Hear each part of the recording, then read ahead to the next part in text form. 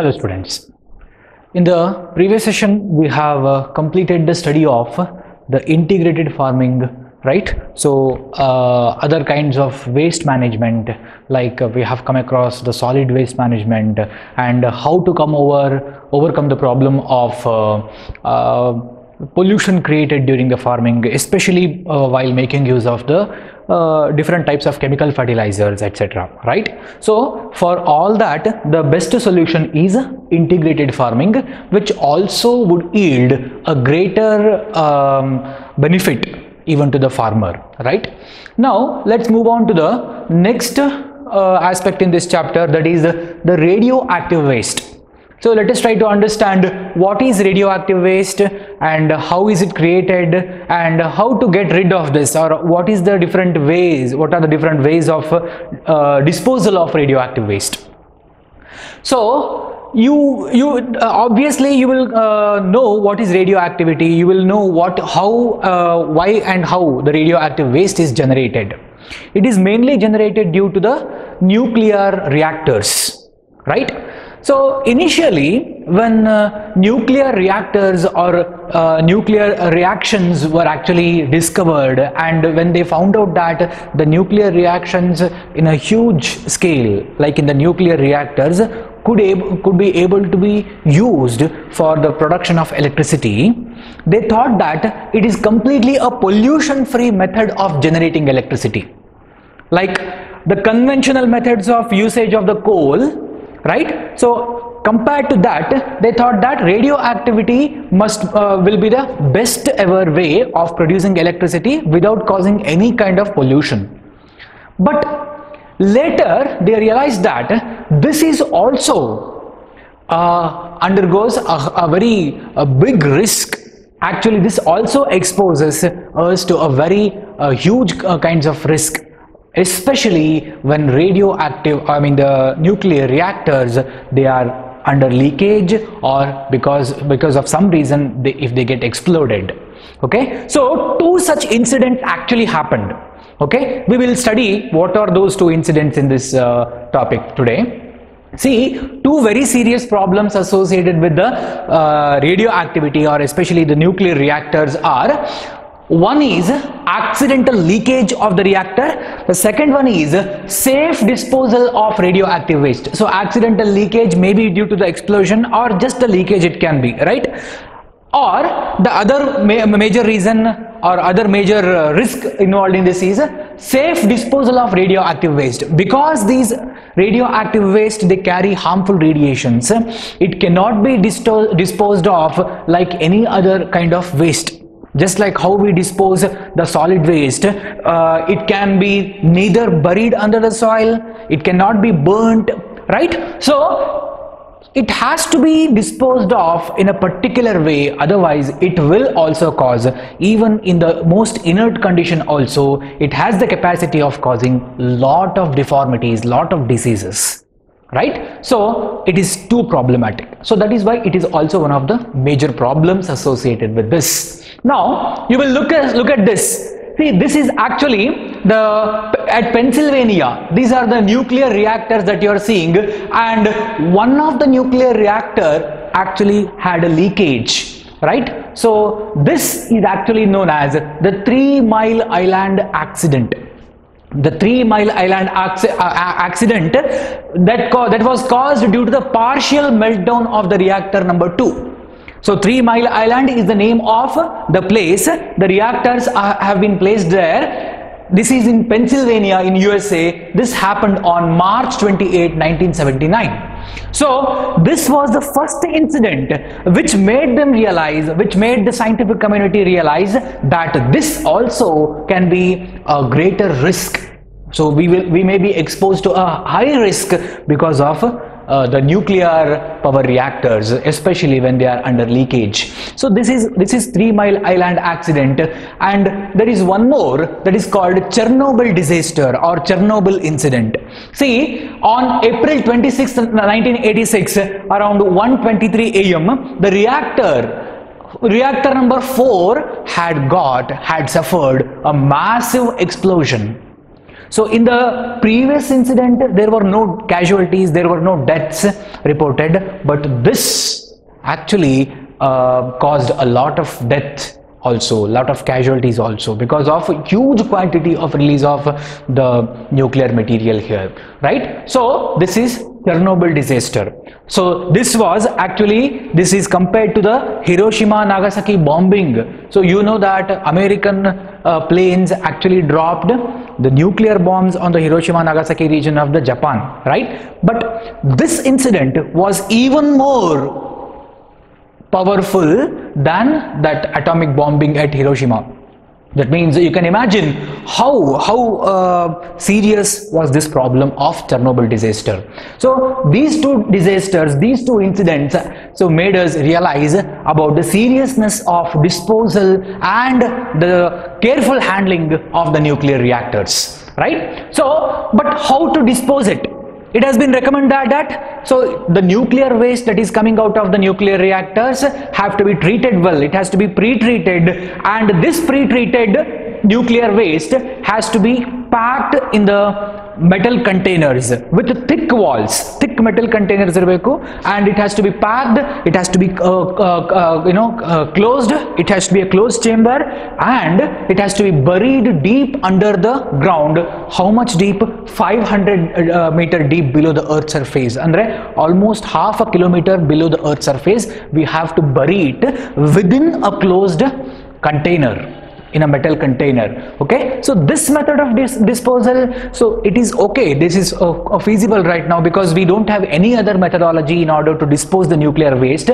So any other method that we usually employ to dispose any other kind of waste will not be suitable for a nuclear waste disposal, and that is why this is okay now, but still there is a great opposition even for this method of disposal of the nuclear waste, because there are complaints that the nuclear waste might melt down under the ground because of the high temperature, and when we have enclosed it in a metal container, so slowly, because of mineralization process, after a period of time, this may be mixed with the soil, and again the poisonous effects or hazardous effects of these chemicals may be affecting to the people who are residing in that area, right?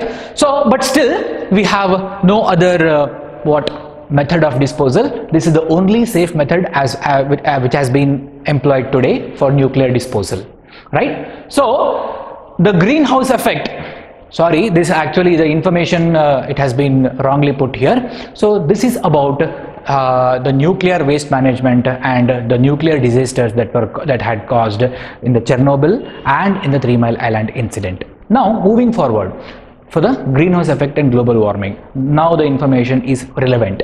So the greenhouse effect and global warming is yet another very important and most interesting, and also it is quite important for you to understand, because see, this is the need of the hour to understand for all of us and act for the nature. We have already acted very much against the nature, but now it is the need of the hour in order to act for the nature, in order to nurture the nature. So what is greenhouse effect? What is global warming? See, if you have visited the nurseries, the plant nurseries nodirbodu neevu, and there the plantlets, the small plantlets which have been potted in small pots, they will be kept in a greenhouse. On the glass house madirtare. So this glass house may not be particularly using the glass material, but it can be it may be made up of the fiber material which is transparent, right? Sometimes mesh anna kattare, green colored mesh. So this material that is used actually for what purpose is, this should be transparent for the light.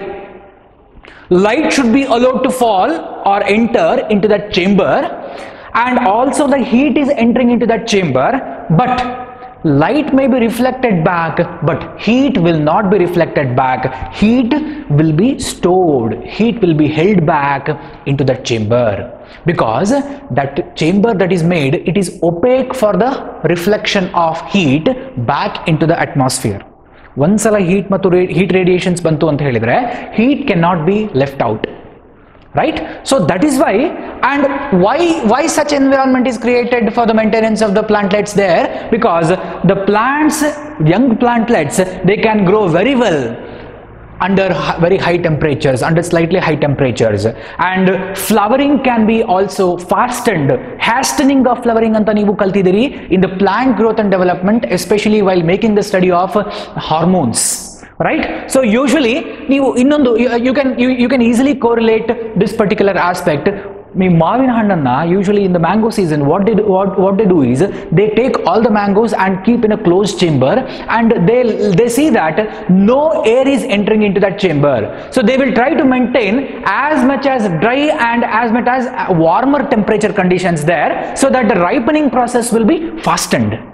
Similar process, the warmer temperatures actually make the plant to grow faster, to flower faster, to ripe faster.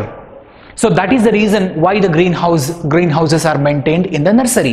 Now, why are we discussing the greenhouse or the topic of the greenhouse about the nurseries and all? Is because greenhouse effect anta helidre, it is nothing but the same, but we are actually correlating with the entire atmosphere of the earth. What is happening is, see, you know that around our earth there are different layers of the atmosphere. You might have learnt in the geography in your lower classes. There are different layers. Lithosphere is a hydrosphere, that is the aquatic surface of the earth, right? And the different spheres, the stratosphere, thermosphere, exosphere, idella spheres barutte, right? So now what is actually happening here is, there is a cloud. There is a circle of clouds around the Earth's atmosphere. Now, these clouds, what do they do? They will become partially opaque for the heat radiations that have been entered into the Earth's atmosphere.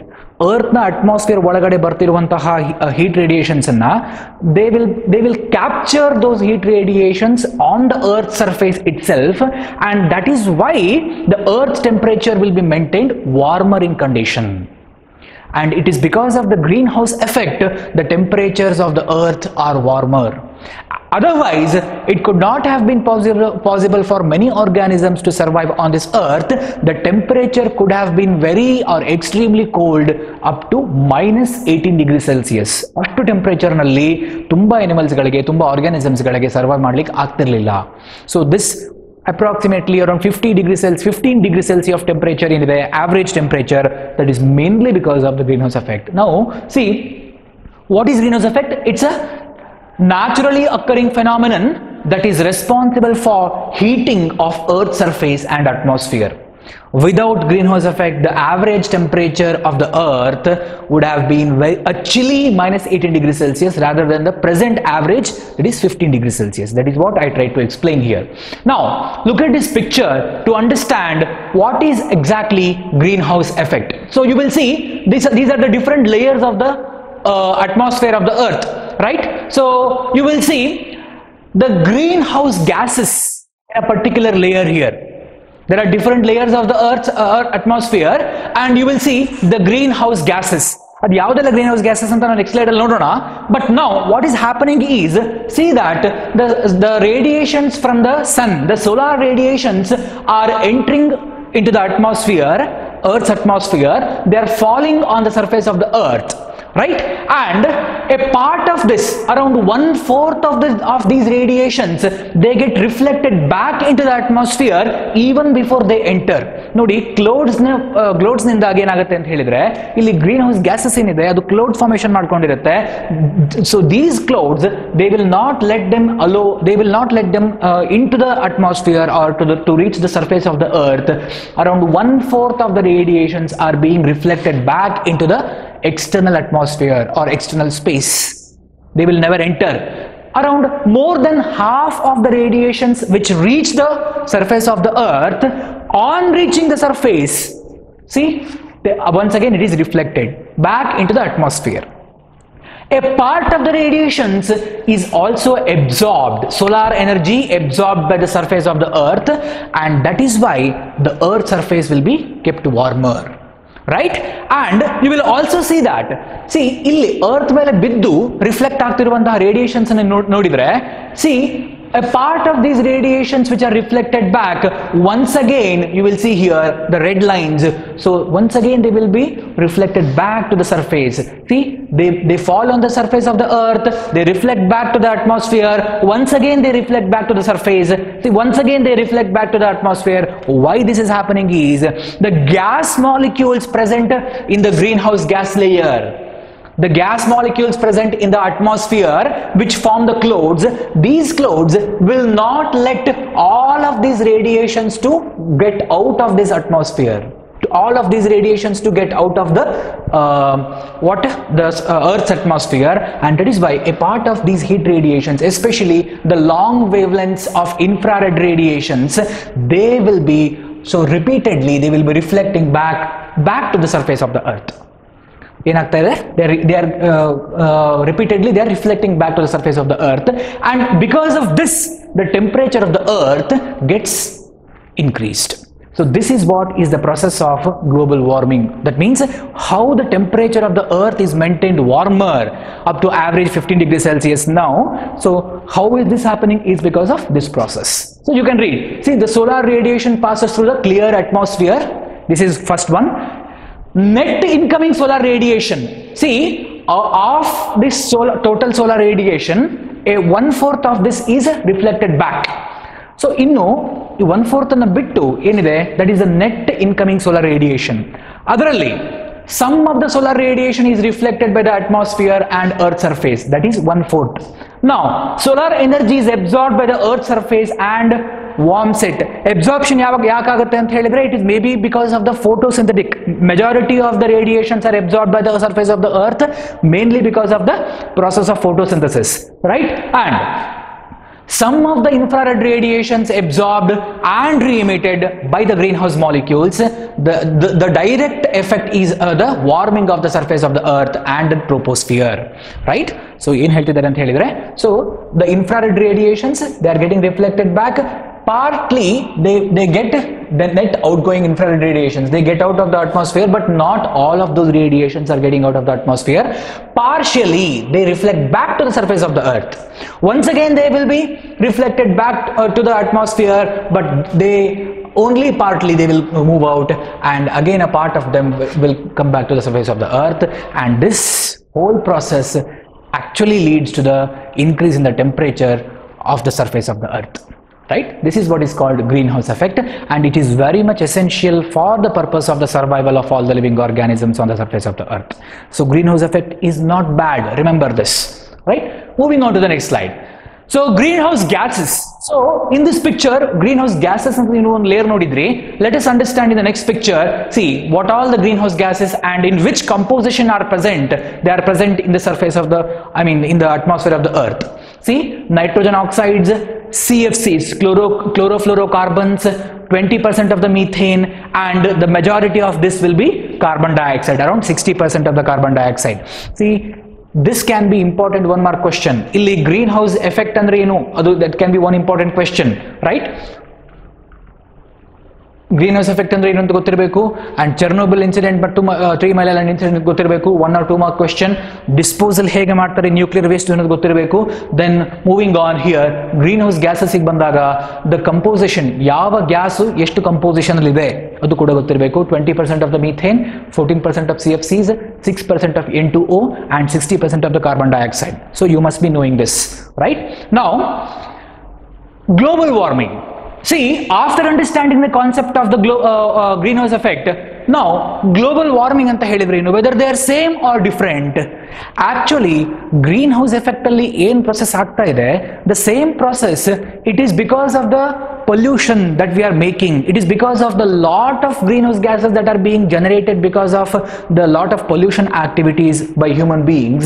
So ee greenhouse gases, the clouds enide, that has become very thick in a particular layer of the atmosphere, and because of which lot of heat is being captured on the surface of the earth. So avashyakate iddadakkinta jaasti temperature enagtide, capture aagtide on the surface of the earth, and this increased temperature, because of the increase in the level of the greenhouse gases, is what is called as global warming. See, you can look at the definition here. Extreme increase in the heat on Earth due to an increased level of the greenhouse gases is referred to as global warming. Okay, so greenhouse effect, but because of the pollutants being released in the form of greenhouse gases, they form very thick clouds, and these thick clouds, they will not let, they will increase the temperature on the surface of the earth by not letting any heat radiations to go out, or very little amount of the heat radiations to go out, as a result of which extreme temperature increase takes place, and that is what is called global warming. Remember this.